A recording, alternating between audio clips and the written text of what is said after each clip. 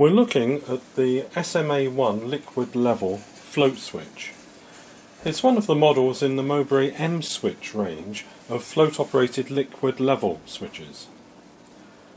The range of M switches are simple liquid level alarms typically used on high or low level alarm applications. Manufactured in 316 stainless steel, the M switch is available for side mounting with either a flange or a 2-inch thread. The model we're looking at here is the SMA1, and it has the Mowbray A flange fitting. It's suitable for a maximum pressure of 19 bar at 20 degrees C.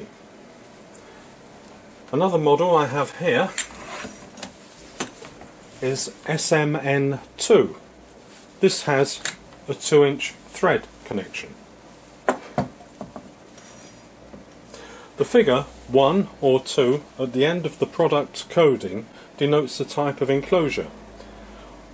The figure 1 is for a weatherproof enclosure and figure 2 is for a flame-proof ATEX approved enclosure.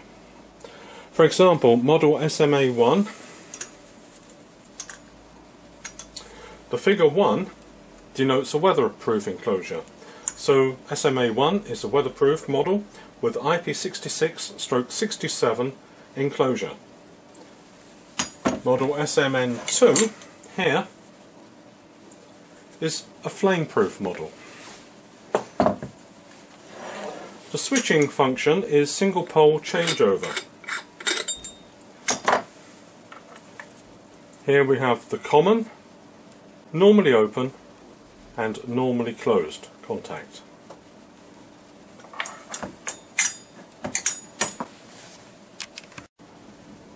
The principle of operation of the M switch is magnetic repulsion. One permanent magnet forms part of the float assembly, which rises and falls with the changing level. So we have a magnet in here. A second permanent magnet is positioned within the switch body, here. The magnets are arranged so that like poles will face each other at the switching point through the non-magnetic wall of the switch body. As the float moves, at the switching point, the magnet in the switch body is repelled, giving snap action of the micro switch contacts. Here, you can just hear the switch snapping over.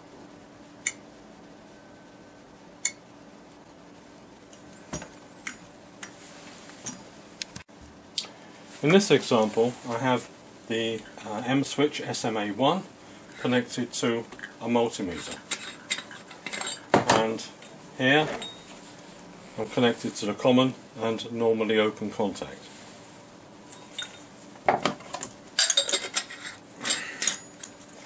In this example, as the float rises, changes over the switching point, and you can see the multimeter, the state of the multimeter changes.